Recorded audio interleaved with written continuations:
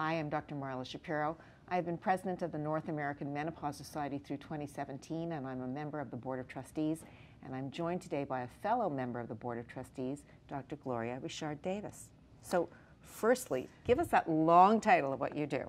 So I'm actually the Director for Reproductive Endocrinology and Infertility for University of Arkansas Medical Science in Little Rock. I also serve as our Medical Director for our PA program. So there's a new product on the market that clinicians are looking at called DHEA, or prasterone. Tell us what this is. So prasterone is an endogenous hormone. It's non-active. In terms of this product, it's 6.5 milligrams of prasterone.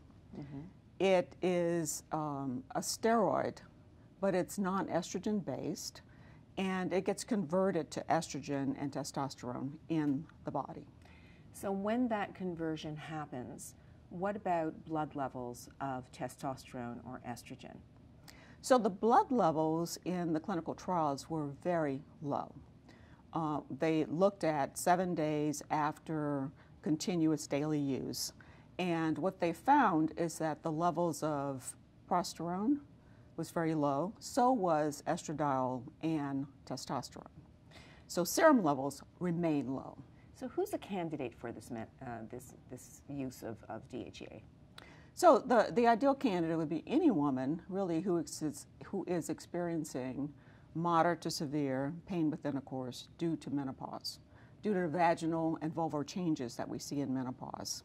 The nice thing about this product is it is FDA-approved. It is non-estrogen based, so it doesn't have the black box warning that other products have. And so for patients who have this prescription, the pharmacist doesn't highlight basically the black box when they pick it up. So less likely that they will have any sort of objections to using it. So talk about the dosing and potential side effects. So the dosing, it's a daily dosing. It's 6.5 milligrams that you place a vaginal insert.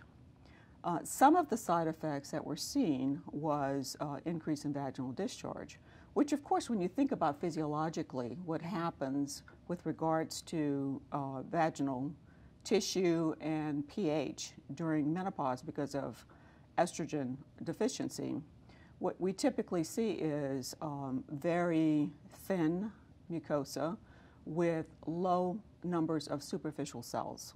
And the superficial cells indicates a healthy mucosa. So what we see in the daily use of prasterone is that we start to convert back to a healthy profile. So we see an increase in superficial cells, we see a decrease in vaginal pH back towards a healthy. And so as a result of that, you will see some increase in vaginal discharge. So the patient should expect that.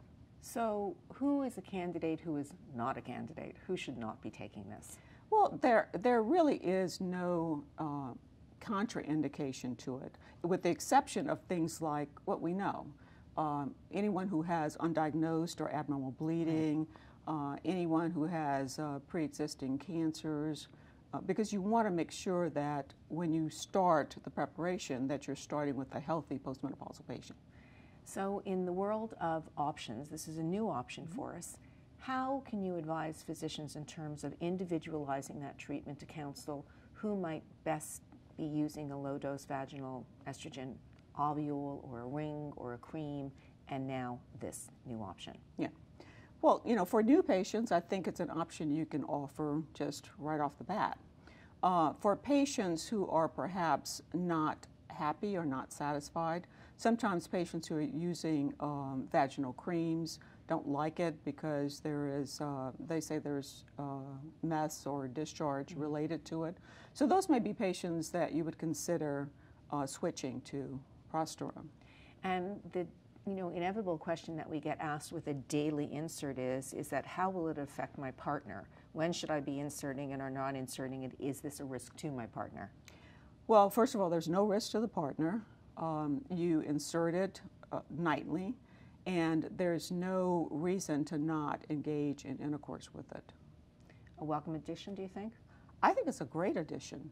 You know, I think just the fact that it is FDA approved, we've been recommending DHEA for a number of reasons with regards to menopausal patients, but now we have an FDA approved product. It's a non-estrogen based product, which is huge because we have some patients who are estrogen phobic. And so this provides an option for those patients that otherwise didn't exist. Thanks for being here. Thanks for having me.